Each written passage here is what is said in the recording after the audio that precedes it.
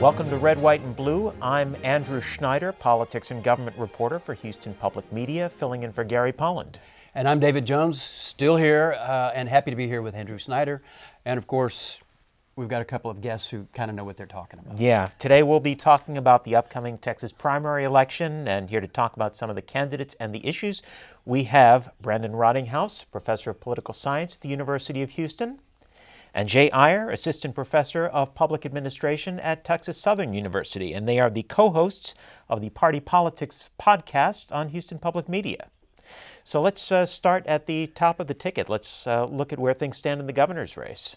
Well, on the Democratic side of things, I think it's presented a more interesting race than we thought it would be. You definitely have, I think, a sense of the wings of the party being very active, and whoever wins, I think, will give us a sense of kind of what the future of the party looks like. You've got Lupe Valdez on one hand, who's the sheriff of Dallas County, and former sheriff of Dallas County, and who hasn't raised a lot of money, but who is more experienced politically. You've got Andrew White, also running, who is a businessman and here in Houston, and who is the son of former Governor Mark White, who presents a more moderate. A Harvey hero. He is, no, and he's used this in his ad as a way to kind of connect to people. So we've got a difference in styles, we've got a difference in tactics, and so I think politically speaking, we also have some differences there too. White slightly more moderate, Lupe Valdez slightly more progressive. So I think that play out is going to be really interesting. As it is now, polling suggests that she's ahead, but that can change. Yeah, right now the polls seem to indicate that she's got sort of a comfortable lead, about 15 to 20 points, depending on what you want to look at.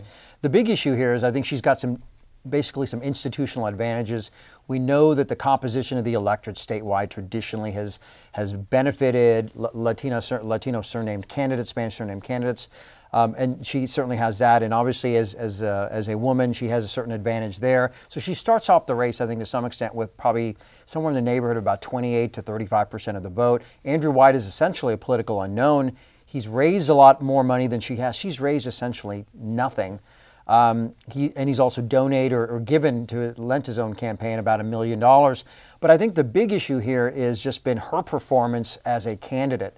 It's been, I think, by all accounts, astoundingly bad. She's been heavily criticized by editorial boards. She's lost all major endorsements from her hometown paper in Dallas to the paper in San Antonio and in Houston, and not received a lot of support that way.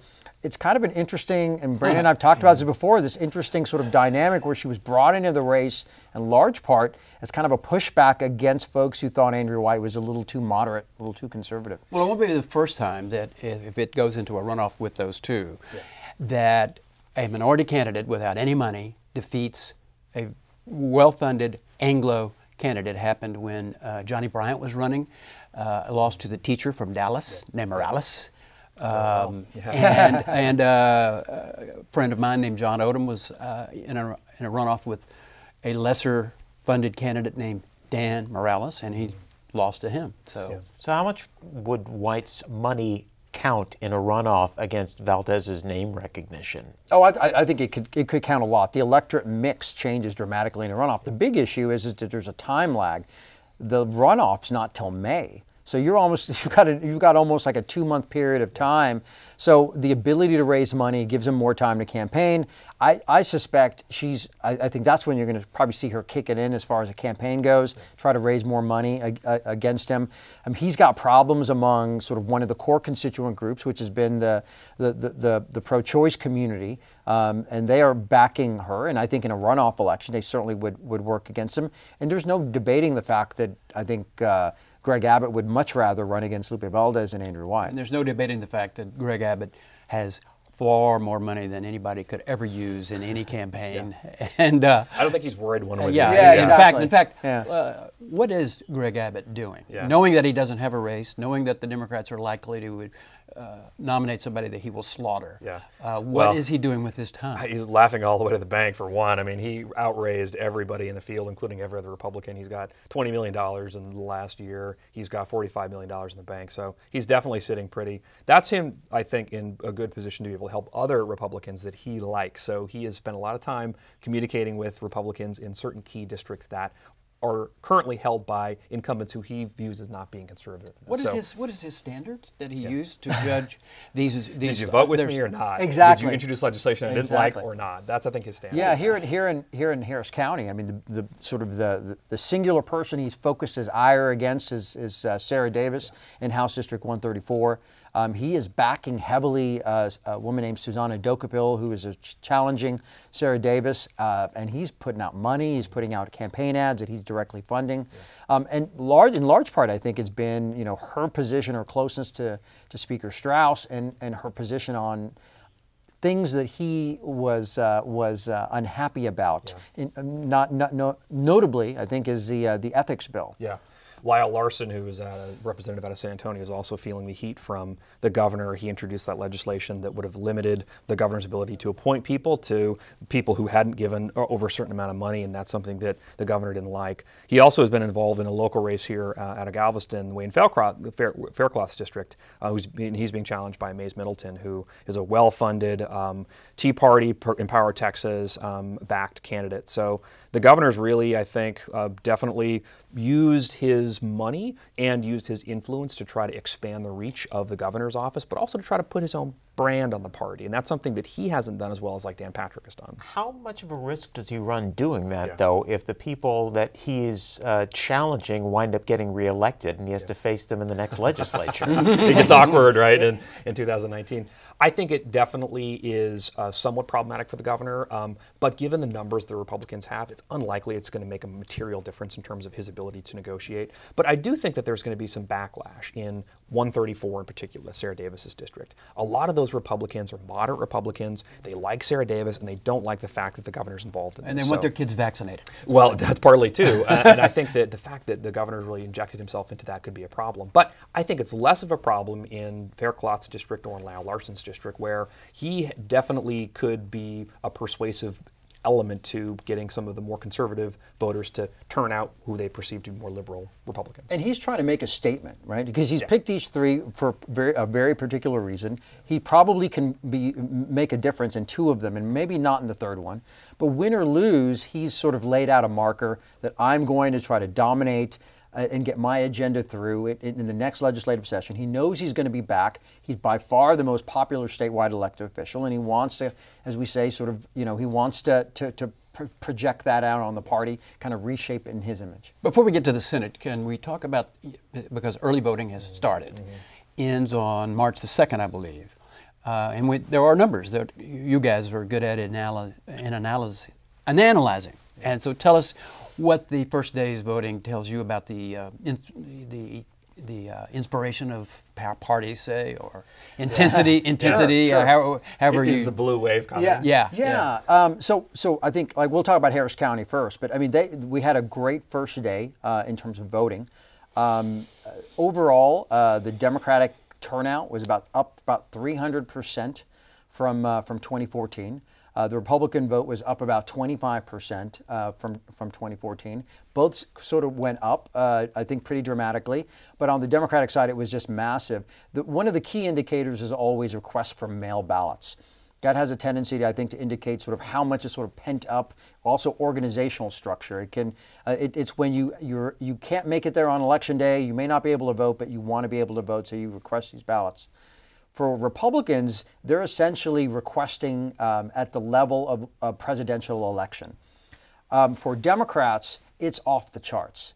There's over 30,000 requests and still counting, because you can request all the way up until the 22nd of February.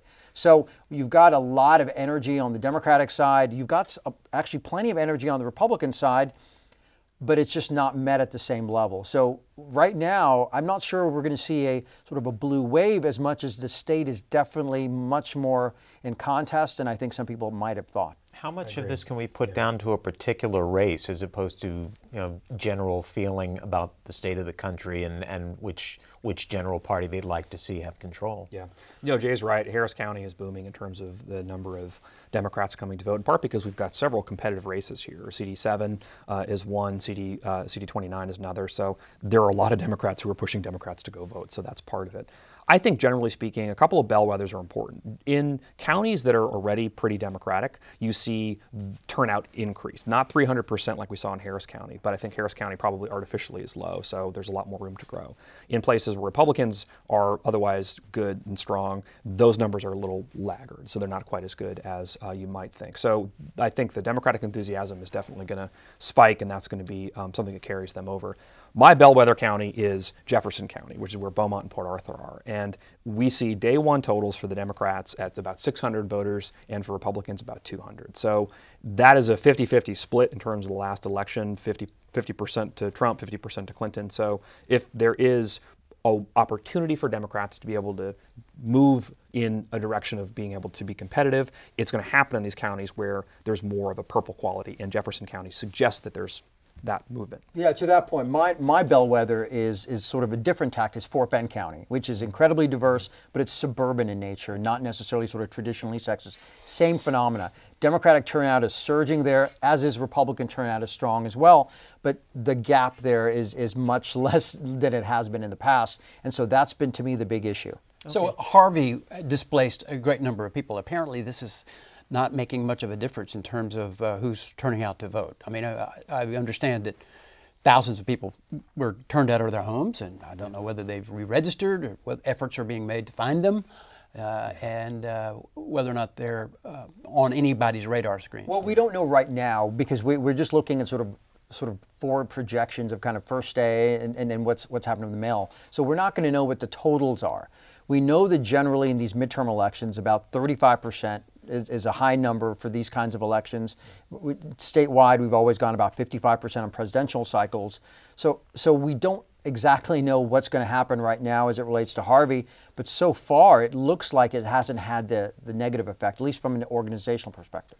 How much of an effect would you say, though, that Harvey is having as an issue, as opposed to just in terms of people being able to get to the polls? It's definitely become a big issue. I think that the 7th Congressional District, where John Culberson is the incumbent, you have seen several of the candidates on the Democratic side hammering him over the inability of government to be able to respond adequately to Harvey. Now, it's not all his fault, but he definitely gets the blame because he's the incumbent and he's a member of an unpopular party by the terms of those Democrats. So it's becoming a big issue. In terms of the mechanics of getting people who are displaced to vote, the campaigns in that district have thought about that. The ones who've got a good field operation are definitely reaching out to make sure that their candidates are well backed by the people who are in that area, and they've spent a lot of time trying to make sure that people who are displaced can vote. So it definitely is an issue both from a political perspective, but also I think from a mechanical perspective. What do you as political analysts think is the way that some of these voters are going to be deciding who to vote for? You know, there's two things that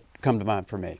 One is they'd probably like to know what some independent observer thinks about who the best candidates are, and the only one that is widely spread is the Chronicle endorsement.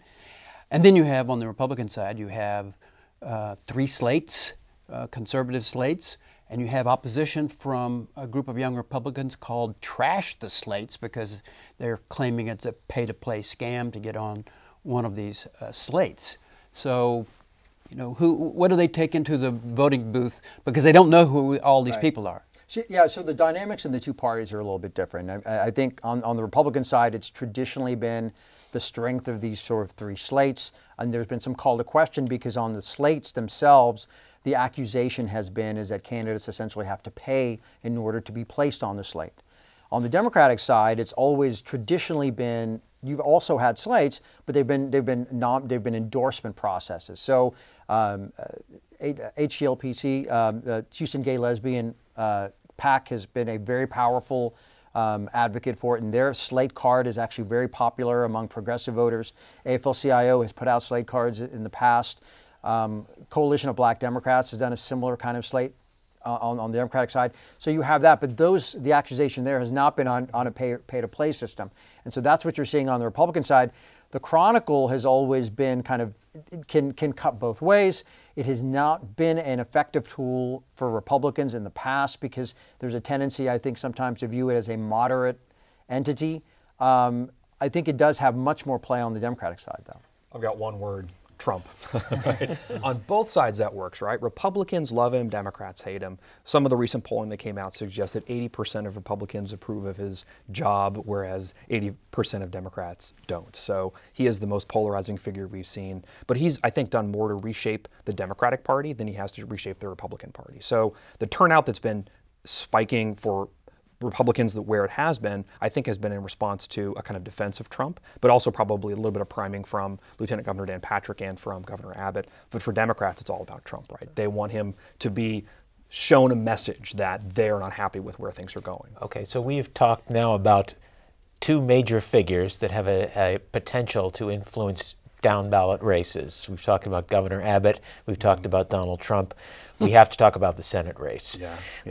So, obviously, Senator Ted Cruz and Congressman Beto O'Rourke each have primary opponents. They're each viewed by far as the favorite for their party, which raises the question then, once these two people are formally not to get ahead of myself, but if and when they are named the official candidates of their respective parties, what are the big issues that are likely to dominate the race? Yeah, I think in terms of the strategy, I think that O'Rourke definitely has got a tactical approach that will be successful for Democrats in 10 years, but maybe not 10 months, right? He wants to build the base. He has been effective at rallying people to a more progressive cause. Immigration has been one issue. I think he's definitely worried about the distribution of wealth in this country. That's another one, clearly against the border wall. So he's tried to rally Democrats in a way that that we haven't seen happen for a good 10 years. His fundraising numbers show that that's working. He's raising a lot of money from a lot of different people. The average donation is between $40 and $50. So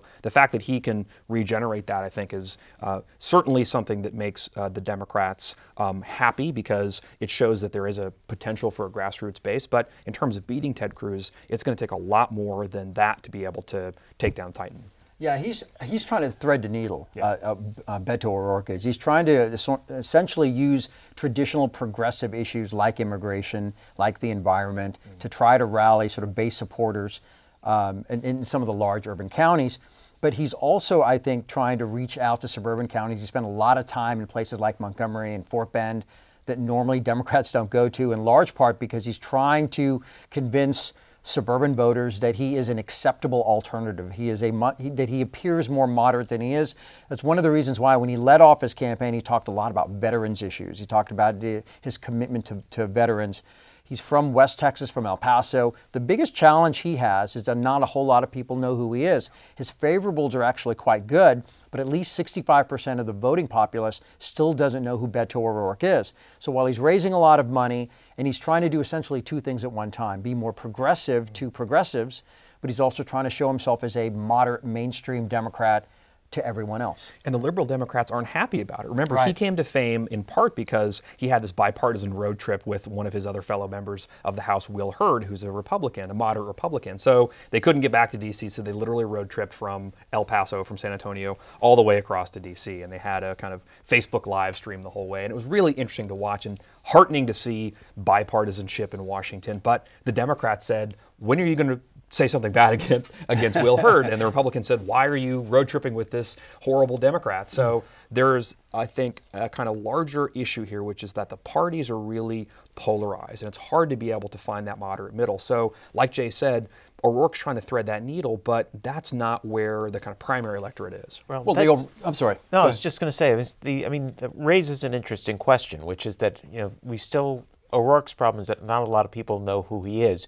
Cruz's problem for a long time is that people know who he is, but they don't necessarily like him. Right, too many people probably like him. He's a fascinating, the more people know him, the less they tend to like him. And so you've got this this dynamic where his unfavorables are higher than his favorables, which is never a good sign for an incumbent.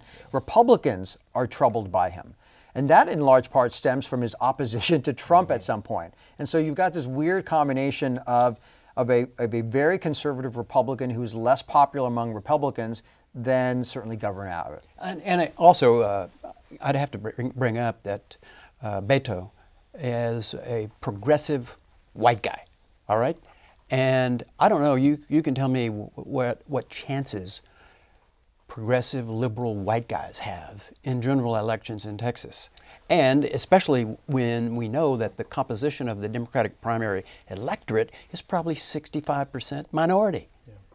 I think it's going to be the case that he is going to be painted as a liberal who's out of step with Texas. Maybe that's exactly what they'll say, right? I don't know how true that is because obviously these positions are all nuanced, but he could be painted as somebody who's too liberal, and I think that's probably the starting point. But he as a candidate has some other vulnerabilities too. He has an arrest record. He was part of a punk rock band, which, you know, in some ways is endearing, but in a lot of ways makes him look like he's a little bit unusual as a candidate. So contrast that with Ted Cruz, then I think you've got some dynamics that don't necessarily favor O'Rourke. And I think for Cruz, he has to figure out who he is. I mean, I think part of the problem was that Ted Cruz 1.0 was a kind of rabble-rouser, somebody who was going to go to Washington to change it. And then after the election, he became Ted Cruz 2.0, who was going to be more, you know, engaged in the lawmaking process and make a difference. Then he went back to Ted Cruz 1.0, where he voted against some of the legislation on immigration to be able to initiate debate. So there's, I think, a kind of identity crisis he's facing, and until he figures that out, I don't know that he can really capture any one particular part of the Republican primary. Jay, maybe market. you can address the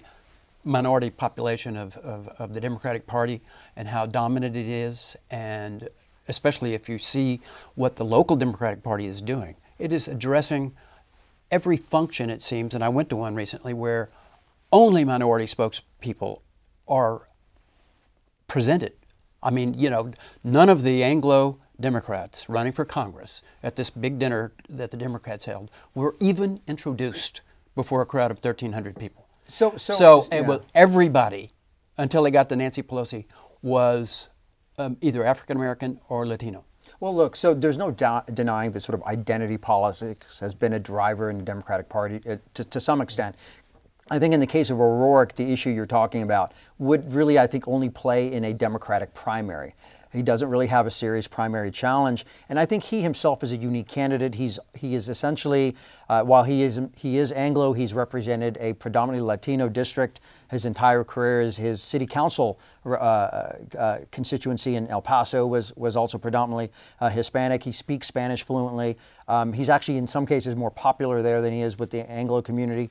I think the issue for him is a little bit different than sort of the larger question about the statewide ticket, because you're right, that's been brought up, the fact that there's a lack of fundamental diversity within the ticket. But I do think his ability, I think, to generate turnout is not going to be as much of an issue, in large part to what Brandon said. The driver in this race has always been that the President of the United States is Donald Trump. That is what is igniting individuals to come out and vote, with the combination of you've had a phenomena of congressional districts that are at play that just have never been at play before. So this patchwork of congressional districts, 32 in Dallas, the Pete Sessions seat, 23 Will Hurd seat down in the Valley, CD7 John Culberson's seat, in major population centers is causing a surge in turnout and interest that makes it a little more competitive.